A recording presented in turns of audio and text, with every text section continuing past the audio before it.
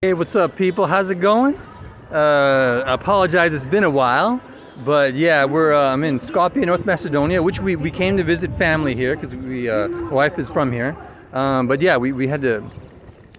Again, apologize for the. It's been a while that I've been on here, but we had a little bit of medical stuff that we had to take care of. Thankfully, everything's okay. So while I'm here, I thought I'd visit Skopje, North Macedonia this morning, or as the locals like to say, just Macedonia. And visit and show you what Skopje looks like. So yeah, come on along for the ride, and yeah, I'll catch you guys, check you guys out in the vid. Ciao. All right, this is the city center of North Macedonia, which you saw in my little intro. So yeah, it's a pretty cool city center here. Right across from the river from the Turkish bazaar, which is over there. And yeah, as you can tell, there's a whole lot of statues. This is the statue, of course, of Alexander the Great. They really looked at Alexander the Great. This is Macedonia, but Alexander the Great is they like to say he's one of their ancestors. I'm not sure about that, but yeah, all these statues are fairly new because there was a huge earthquake in 1963 that pretty much destroyed 80% of the city, and they went through a whole bunch of built a whole bunch of new things, like those buildings over there are new, and all the statues are new, and to bring back some of the culture and stuff that was destroyed before the earthquake. So yeah, I guess it's also known as the city of statues. This here is called the Old Bridge, and I think this actually survived the earthquake, hence the name Old Bridge. But I'm not sure, and it has another name, but I forget what that name is. I just know it as the Old Bridge. That links the Turkish bazaar to this Skopje city center. There's more statues, and all those buildings too were around like before when Bulgaria was here, but they were rebuilt. Like the opera house and stuff like that. Of course, after the earthquake, because again, as I mentioned, a lot of stuff got destroyed. But yeah, it's really nice that a lot of the stuff they were able to rebuild.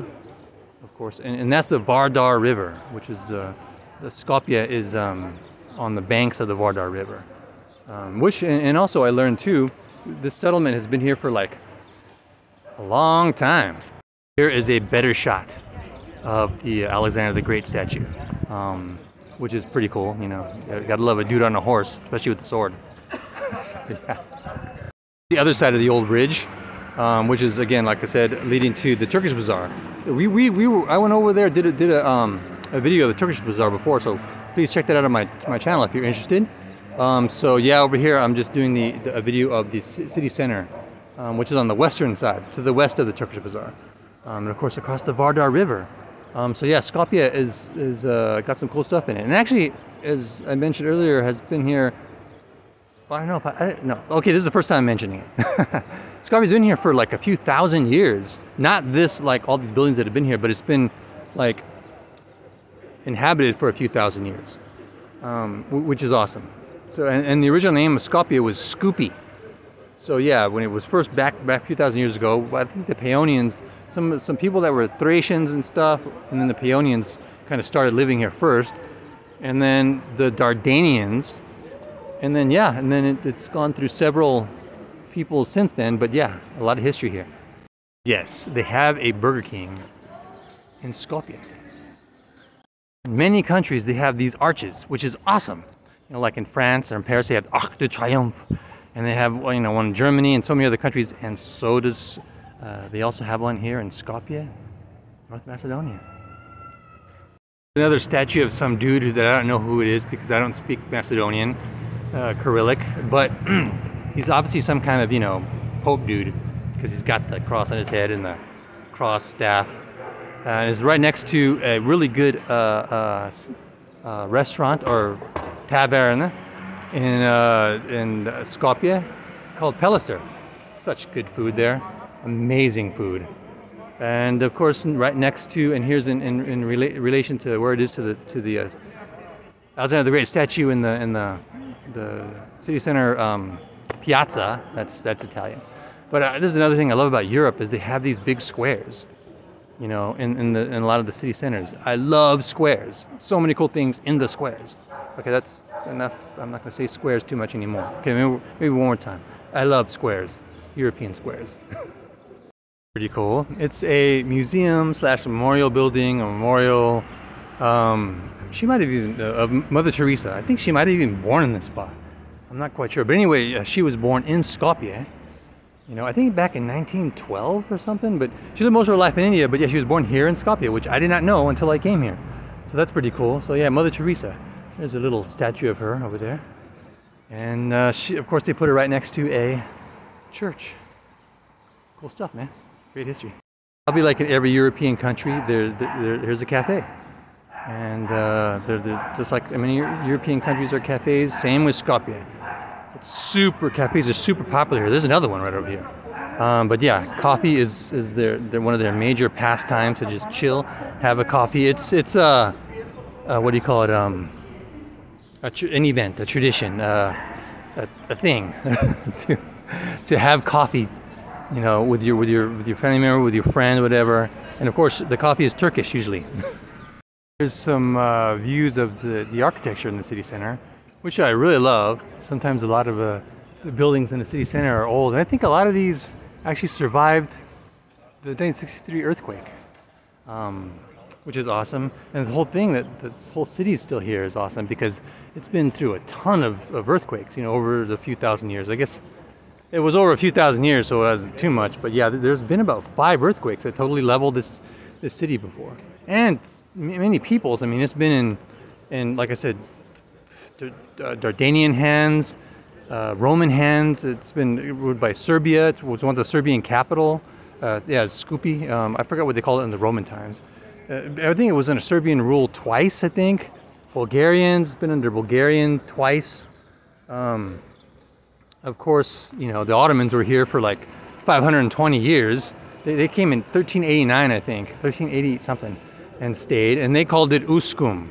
So it's been through a couple different names, a few different name changes, and a bunch of different peoples, and they're still here. Of course, now it's you know, they're here from for former Yugoslavia, and started their own Republic of Macedonia after World War II. Yeah, after World War II, and but even during that time, during the World War II, the Bulgarians came and seized it for a little while, but then back to the Macedonians. So this has been a lot of history here, a lot of cool history, and so this kind of, definitely strong people here to survive all that, all those different people coming in and taking over, but they took it back. And now they're here, you know, doing their own thing, name change, North Macedonia, and yeah, living life.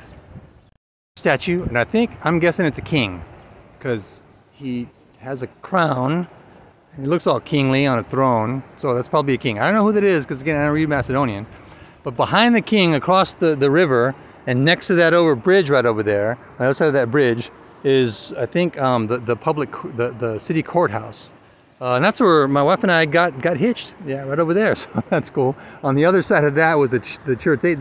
You have to do 2 ceremonies here. Like, you have to get married, like, on the state, you know, so, and then you can stop it there, but usually people go to the next level and they go to the church.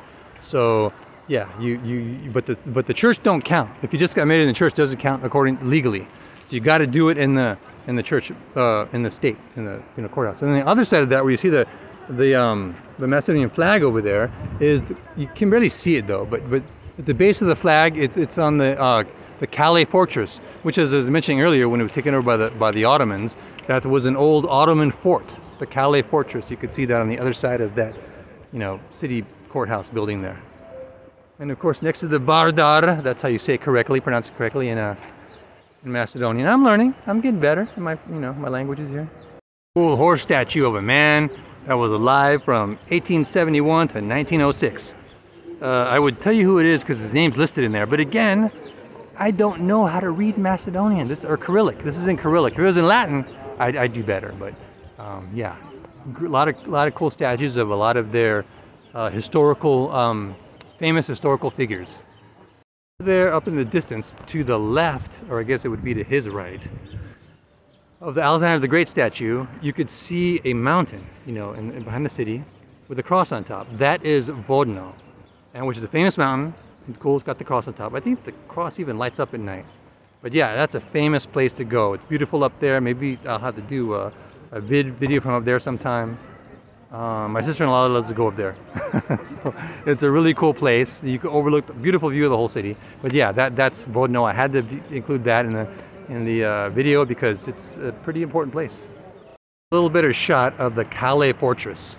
Sometime I got to do video over there too. It's a pretty cool place. But yeah, this sucker's like over, gosh, it's over 300 or 400 years old. That's some history. I think it's one of the only things besides Turkish Star that survived the earthquake.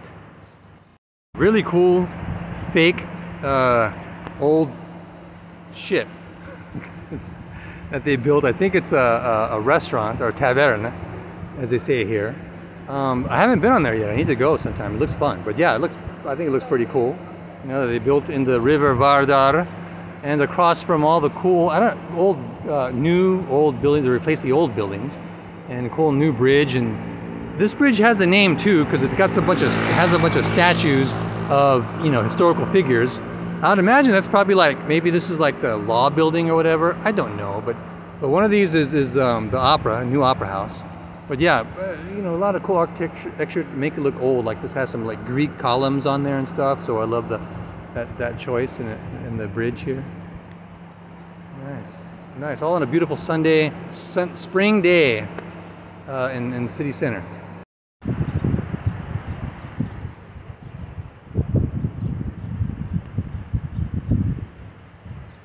Thought I'd show you a view from one of the bridges, you know, so beautiful place. The old bridge. City Center Square. That's it for this episode of, you know, the city center of Skopje, North Macedonia. I hope all y'all enjoyed it, and you know, again, I'm happy to be back, you know, and filming again, and hopefully I'll be filming some more stuff pretty soon, showing you all cool stuff maybe of Skopje, and of course the rest of Europe. So anyways, all y'all have a great week, happy springtime, and catch you in the next vid. Ciao.